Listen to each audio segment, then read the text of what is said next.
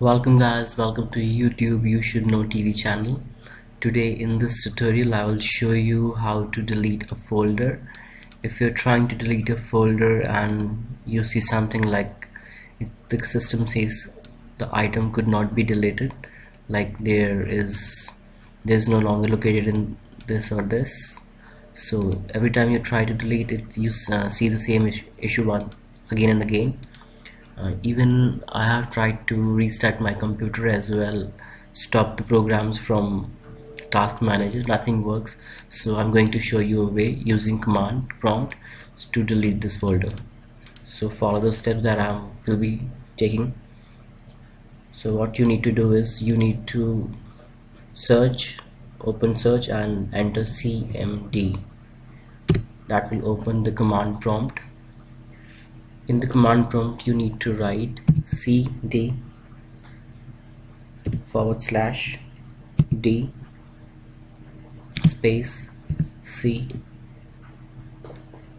colon /users users your username. Your username would be this, as my username is this, so I will be writing this as my username. This would be different for you.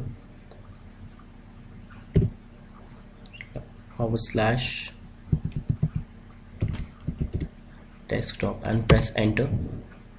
Writing the new command, that is dir /x, press enter.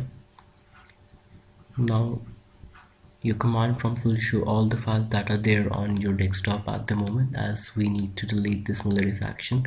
So you can see we have this folder as well that says malicious action, and against this folder we have a name called as MIRILL and the symbol in 1. So we will be using this name to delete this folder.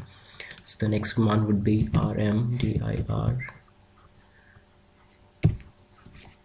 space /q space /s space MIRILL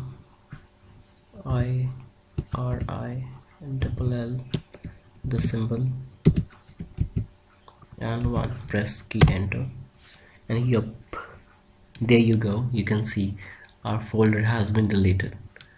So that was the trick that you can follow and delete the folder that you want to delete from your system.